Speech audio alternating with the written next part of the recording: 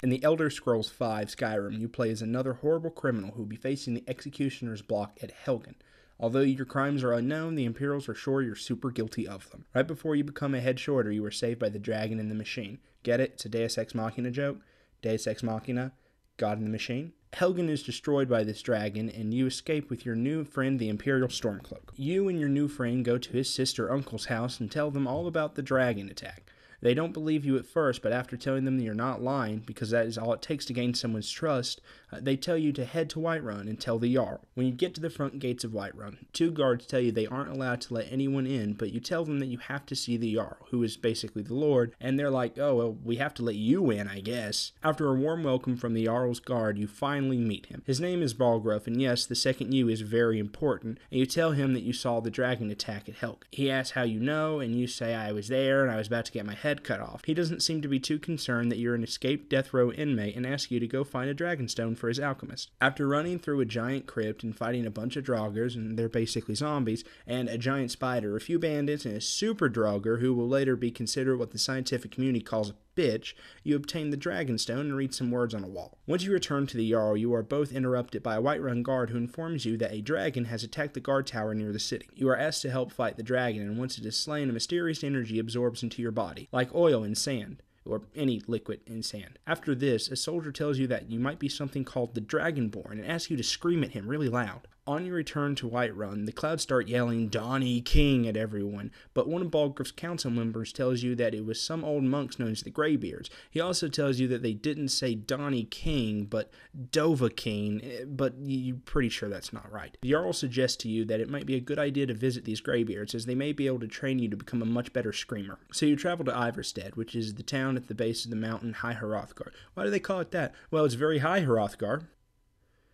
You then begin to climb the 7,000 steps that lead up to the Greybeard Sanctuary near the top of the mountain. On your climb up the mountain, you'll fight some ice wraiths, a troll, and most dangerously of all, goats. Once you make it to the sanctuary, you are greeted by 4 old men, Argnir, Nori, Inarth, and Wolfgar. Only Argnir speaks to you, because apparently the other Greybeards' voices are so loud that if they so much as whisper, it will kill you, which leads you to ask why they don't just solve every problem, but that wouldn't be a good game, I guess. Argnir tells you that you are indeed the Dovahkiin, and is most certainly not pronounced Donnie King. You're still not 100% sure that that's the case, though. They also tell you that the art of screaming at something is called a thuum, and that only certain people can learn it, and you, being the Dragonborn, allows you to scream better than anyone else. After teaching you a new curse word, they ask you to get the Horn of Jurgen Windcaller, because they no longer like where they put it. When you get to where the horn is supposed to be, you find a note saying that someone already stole it and that you should meet them at the Sleeping Giant Inn. When you arrive at the inn, you become tired and asked to sleep in the attic. There clearly was some confusion because they take you to a room off to the side, not in the attic.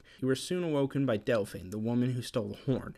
She returns it to you and also asks you to go dragon hunting with her. When the 2 of you arrive at the grave of a dragon, you find the dragon that attacked Helgen is resurrecting a dragon from it. They speak to each other and to you, and you learn that the black dragon's name is Alduin, and the other's name is not important. After killing the less important dragon, Alduin then flees. Like a bitch. Delphine then tells you of a plan she has to crash a party held by the uppity high elves known as the Thalmor. You assume the reason you're doing this is because she didn't get invited and now wants revenge. After you leave the party, Delphine sends you to Riften to find a man named Esbern, but to do that you must first find a man named Bjornolf who makes you steal a ring before telling you how to find Esbern. You have to walk around the sewers and kill some Thalmor, but once you do, you get to meet a senile old man who claims to not be Esbern. After convincing him that he is in fact Esbern, the 2 of you meet Delphine at a place known as Skyhaven Temple, which was the base of an ancient order known as the Blades, who fought dragons and definitely didn't protect the Emperor. Inside the temple, you find Alduin's wall, and although it was not owned by Alduin, it does have him on it.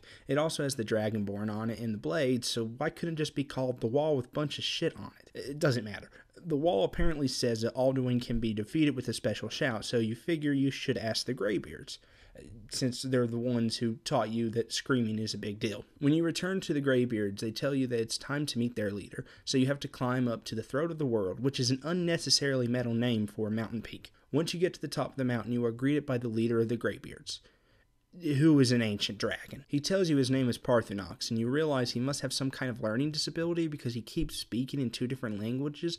Although this is fun, it also makes listening to him a bit difficult. You ask him about the special shout to defeat Alduin, but he doesn't know it. However, he does tell you that you may be able to learn it by reading an Elder Scroll. You then go through all sorts of crazy nonsense to get to and then through a Dwemer fortress. By the way, Dwemer is what Bethesda calls dwarves. I know, it's kind of offensive, right? You also have to go through a city of crazy inbred mutant elves to get to another Dwemer fortress so that you can finally get the Elder Scroll, which you can't read. After contemplating stopping, giving up, and walking away from the video game crack rock known as Skyrim, you return to Parthenox. He tells you to read the Elder Scroll in a special place on the throat of the world, and that if you do, you can then see the past. But you may also go blind. When you finally look at the scroll, you see a vision of the ancient Nord heroes defeating Alduin with a shout known as Dragon Rend, which just makes dragons have to sit down for a couple minutes. So it should really just be called Dragon Wind. After you come down from your trip, you are attacked by Alduin. After you defeat him, he bitches off to the afterlife. And this does not mean he dies. He literally runs away and goes explore the afterlife. You and the Greybeards then call everyone in the entire country, well, really just like 7 people, to negotiate a truce between the Stormcloaks and the Imperials, who, by the way, have been at civil war, even though it's really not that inconvenient if you're just playing the main story.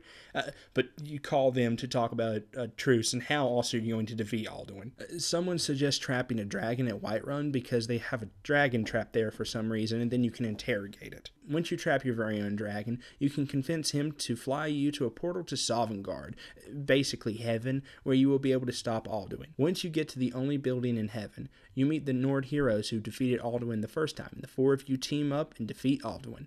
Congratulations, you beat the main quest in Skyrim. Now get checked into rehab.